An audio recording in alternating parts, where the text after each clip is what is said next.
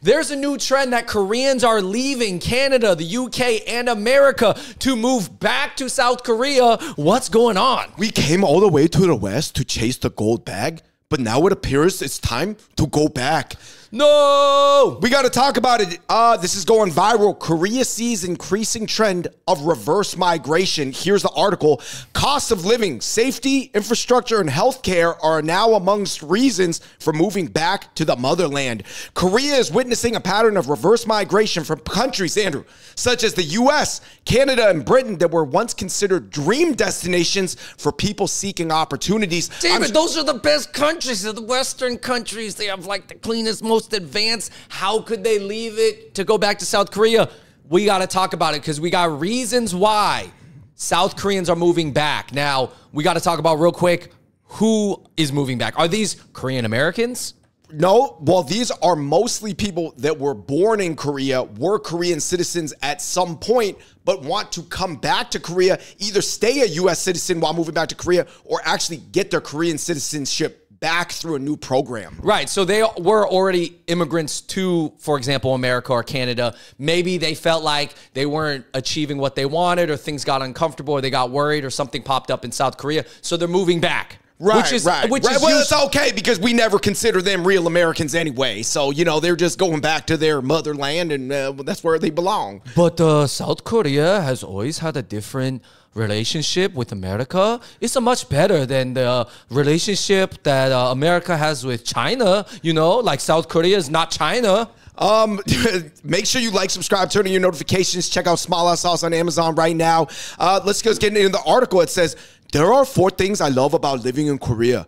It's cheaper to eat out compared to the US. It's safer. Korea got a lot of security cameras all on the street, block by block, and the speedy delivery system and delivery culture, they're making life so convenient. Yes, there are certain things that we're going to go through that actually are much more convenient in Asia than in America, although probably the average standard of living in America is still pretty good, but there's certain things that America's lacking. And so we're going to get into the 7 reasons why people are moving back to Korea. David, what do you got to say before? Real quick, I got to say this. I've spent a decent amount of time in Japan, in South Korea, in China, in Taiwan, in Singapore, in Hong Kong. I'll say this. Korea, of those places, felt the most like America. Like, I'm not saying it felt like America. I'm just saying relative of all those places, it felt the most like America. Yeah, I think it is influenced by America. Obviously, they're able to do Western art forms better than the West in certain aspects, right? Obviously, we know K-pop, K-dramas, those type of movies, certain types of movies, they do extremely well. So yeah, I could see that. Yeah, I mean, the weather almost reminds you of like Denver a little bit, you know, Rocky Mountains, granite. It was you cold. know, Seattle, Chicago. I'll say this, Japan feels like somebody designed a vision in the future in the year 1990. In China, depending on where you go, Andrew, it feels either like the year 1900, it feels like Blade Runner, or like some sort of like post-apocalyptic future, or it feels like potentially a slightly tacky version of the world in the year 2100. Yeah, China is very much steampunk. Now, I would say this, in South Korea, it does feel, it feels more middle class. I'm not saying that they don't have their own middle class economic issues. Like it's getting crunched. Yes, there are a lot of shows about it that you could watch too, but definitely their culture seems more middle class. They have strong entertainment, strong sports. They are really into food. You need a strong middle class to kind of support those things. There's also this show that I watched on Netflix called My Name is Lo Ki-wan, which was kind of about like Koreans going back to Belgium to work in Brussels, but then some of them by the end of the series, I hope this is not spoiling anything, go back to South Korea. I'm not going to lie, Andrew, me and you have been to Brussels. I'm taking Seoul over Brussels in a heartbeat. All right, David, we got to go into the list. 7 reasons why people are moving back to Korea. Let's delve deep. Point number 1, they're retiring. So a lot of people are saying that these stats of this quote unquote increasing trend is driven by people's parents who raised their kids as Americans. Their kids are native English speakers, but as a retiree, what are they going to do in America unless they're super Americanized? Why not go back to Korea as an American with an American passport and like American savings. Yeah. I think it's really interesting for some Asian immigrant parents to do this because it's like you came all the way to America. In the 70s, right? You lived here for like anywhere from 25 to 45 years. To 55. You lived in America. You became American, right? You had your kids. You raised them in America. You struggled through America. You succeeded in America. And then at the end of your life, you're like, oh, I want to die in Korea. That's where I'm going to go. Right. But to be fair, Andrew, it's not just actually South Koreans. I know people of every ethnicity whose parents went back, moved back to Korea. But I know the most people who are Korean. Like, I know the most of the people I know whose parents did this were Korean. Yeah, I've heard Japanese people doing this. I know some friends whose Vietnamese parents, after they kind of made it in America, they can live kind of like a nice life in the motherland. Taiwanese parents do this sometimes. Taiwanese do this. Chinese have done it. I want to say our parents had this conversation. They weren't close to moving back. I don't think they're going to move back. But they even, because I think they had heard about this idea so much, they even brought it up. Right. Also, if you're over 65, you can restore your Korean nationality and actually get government pension on top of your American pension that you got either from the U.S. government or from more realistically from your corporation. It's wild. Point number 2, they're young and they see opportunities. So even though there's not a lot of granular stats of the increasing trends that they have of thousands of people doing this, some of them have to be young, but they could be moving back for opportunities that they might not have in America, such as participating in media. You can't be a K-pop star, Andrew, unless you're in Korea. Right. Like even Lisa, if she goes to the US or Thailand, she can never become a global pop star. Oh, I mean, Korea is just popping right now. So there's definitely things going on. There's a good amount of energy over there. People are like, oh, what's the next Korean trend, you know? So yeah, I could see even for some young people, they would move back, especially if they feel like they didn't really hit a home run in America. Maybe they grew up for 10 years and they were like, you know, I never really fit in here. Right. And then they're like, I'm going to go back to Korea. Right. Maybe they're hitting singles. Maybe they're hitting doubles, but they wanted home runs. They were looking for those big wins. And, you know, let's be honest, life is just like that. Not everybody gets those. Everybody knows somebody who did, but you're not necessarily that guy. Point number 3, they might just be really, really proud of being Korean and feel some draw to their ancestral homeland. Andrew, a lot of people are saying, especially the guys do. Yeah. I mean, I think a lot of guys out there would move back to Korea and maybe marry a traditional nice Korean lady. Also, I mean, Korea is just popping right now. So think about it. There's so many opportunities. Like, let's say you're like from a family of 4 from Korea, right? And like, let's say you're like the youngest brother who moved to America and you try to start your own business and maybe some of it went well, some of it didn't go very well. But then your family member back in South Korea is like, hey, you know, like we started selling like this new like honey butter, like puff corn stick snack that's like trending. So like come back and like help us, you know, do this opportunity. Or they're like, oh, we got the new tteokbokki that's like in the shape of like hearts. And then like it's trendy on TikTok. So like this is a new bit. Like there's just, if you have family over there and they got a good business opportunity, why keep struggling in America when you have that optionality? By the way, I do think, let's be honest, I think the guys are more likely to move back than women are because it's more of a patriarchal society over there, whereas they may feel here, or like Asian women may have more of an advantage in the West than Asian guys do. That's true. Point number 4, they want to be with their family. Pretty self-explanatory. It just depends on where your clan is at, how close you are to your clan, how much value they can add. Do you guys do business together? Do you guys just hang out together? Point number 5, Andrew, a lot of people are saying America may have seen its best days peak behind it. That was indicated in the article as well. Well, let's say if South Korea is at, I don't know if it's at its peak, but it is definitely at its high of, you know, like of their civilization, I guess. It's in its peak zone. Yeah, whether of how like globally popular and like, you know, influential South Korea is, then yeah, I mean, it's definitely at its point relative higher than America. Right. This guy said, it's not that Korea is that great. It's just that everywhere else has turned into ish. Because obviously South Korea is not that great for working, especially if you're not working as a foreigner. Right.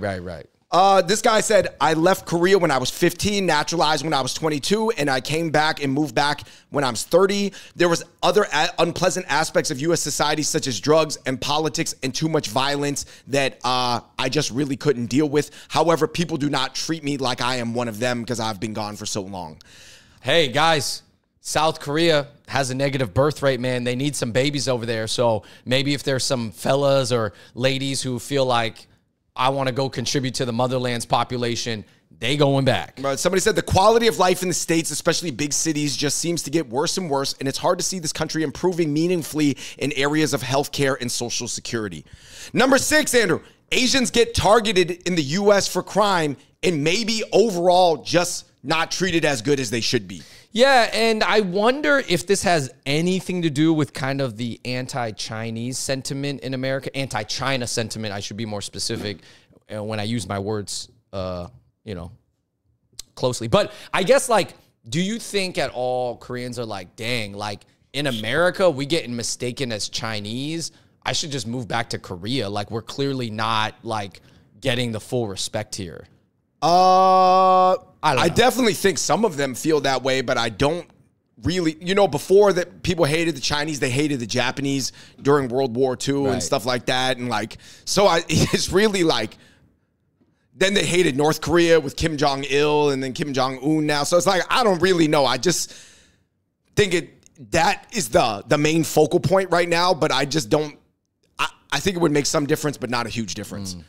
Somebody said, I think most Asians are overly educated and underappreciated. In the US, Canada, Britain, they will break into your car and burn your house down and beat you up because you're Asian. Of course, some of that is like a slight exaggeration, but it's also like you get where that comment is coming from, right? Yeah. Number 7, they can get access to a better personal lifestyle, but also infrastructure such as healthcare and dental work is much cheaper. Wow. Oh, not to mention, those cosmetic surgeries are cheaper too. Oh, that's a good point. Right. And especially the Asian doctors, the Korean doctors who like, well, they're going to more understand like the genetics of Asian, right? Yeah. Number 8, it's just got a good lifestyle overall right now. Some people are saying, Andrew, in Japan, they've reached a point where they didn't want to immigrate from Japan for like many, many decades, right? Or at least they would come and work for Honda or Toyota corporate or whatever, and then go back. So basically, is South Korea at that point where people are enjoying it so much that they just need to come to America for what they need to do and then ultimately go back versus like permanently immigrating all next 30 generations of their family? But a lot of people were saying that, ultimately it really comes down to like what your place in society is. They're saying it's still better to be a middle-class wage earner in America than a middle-class wage earner in Korea. It'd be easier in America to get ahead economically. Oh, got it. So ultimately, let's just take a look at some of the comments here. It said, good, take your talents where they're appreciated. Asia is trending up. Just look at this past Olympics. Yeah, I think that a lot of people are moving back, though. And Andrew, even countries that were considered like third world countries, like Jakarta, in Indonesia, I see some people moving back to Jakarta. You know what I mean? Because they could bring like American ideas back to Jakarta. Somebody said, no, it's just old fob parents moving back, and that's what's shifting the macro stats. So basically, some people are saying it's just older parents. Other people are saying that, a lot of people have a fairy tale vision of Western countries and they think their own country is hell, but literally it's just a grass is greener on the other side type of situation, just like Aesop's fable of the country mouse and city mouse. Yeah, I think a lot of people are that. Other people said it sucks to be a woman raised over there, so it's just good if you're a man and you're single. And then, Andrew, this guy dropped a bomb. He said, immigration is a sham. Why move to the West? Your daughter's going to marry white. Your son is going to marry Asian, but have no power living in an ethnic enclave. And this is just going to make you lose all sense of what makes you you for generations to come. What a sham. Oh, man. Yeah, I mean, here's the truth, guys. I do know somebody who's like probably fell into this situation before, but you can also live a completely unhappy, soulless life being in your motherland too, getting like squeezed by whatever dynamics exist over there. Clearly South Korea is not all rainbows and fairies and a heavenly life, because to be honest, there's a lot of sadness in South Korea. We already know this. Birth rates are negative. Suicide rate is very, very high. So obviously people have very strong emotions about their situation in that country too. So I'm not here to say South Korea is 10 times better than America. Not to say, like, obviously I think American life is still very great, but yeah, depending on your stage of life, I could definitely see why you want to move back to Korea, you know? For sure, for sure. If I was my friend's older Korean parents, I could totally see why. Yeah, here's what I would say to those people that want to move back and can move back. Like, you should be grateful for the optionality. Like, you should just be grateful that you can even consider it. You should be grateful that you can even go back to South Korea and just be like, oh, I didn't make it in America, I'm going to go back. You mean have a dope motherland that you can split time 6 months in, 6 months out? Not everybody has a motherland country that they really want to go back to. Yeah, I get it. If you come back as like a millionaire, almost any country is going to be great. But right? like, yeah, I mean, even if you're like Burmese, you're just probably never going to go back to Burma. Yeah. Or Myanmar, yeah. Yeah, there's just certain countries that like are so hard to go back to. Like, you know what I mean? So it's almost like the fact that South Korea is such a good country that you're even using it as a plan B to go back to, that's pretty cool. Like, you should be grateful for that. You know what I mean? Should everybody like take that optionality and explore it? I think everybody, like, that's your advantage. That's one of your advantages, right? Maybe you think as a South Korean or an Asian in America, you don't have that many advantages and we're underappreciated, we're overlooked, we're underrated a little bit. Yeah. A little invisible. Yeah, a little bit invisible. So, but your advantage is that you can go back and your country is good. Your country's great. Right. And even though you might feel like when you go back, you're treated as a gyopo or like somebody who doesn't really fully, you didn't go through military service or whatever like that if you're a guy, so you don't like fully blend in. It's like you just go hang out with the other foreigners too. Yeah. So that would be a new identity, and you'd have a lot of optionality there to come back as an American. I mean, like you said, everybody's in a different situation, Andrew, and even two twins, you know, somebody got a family in the U.S., he can't leave. Because what's he going to do? Move his whole family over? The kids get, you know, pay for international school? His twin brother is single. He can move, and that might be the right play for him, but they're two twins with the same personality, raised in America, living the same life. Do you see what I'm saying? Like, it's all, like, I think a lot of people, they look at their situation, they're like, oh, man, I'm born here. I'm, like, super, like, all about the stars and stripes, and I can't leave. Dude, this whole, you could view the life as just like a games, like a Counter-Strike maps. Somebody's really good at Dust 2. Somebody else is good at playing a different map.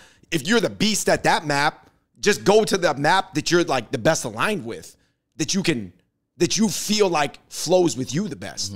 But I think that a lot of people, they look at the bulk distribution on this growth curve, on this curve distribution chart, and they're like, yo, but most people like me aren't doing it. I'm like, you could be an outlier. You could be on the bookend. You just got to deeply analyze the pros and the cons, given your own situation, and you know in your heart where you belong and where you align with, go there.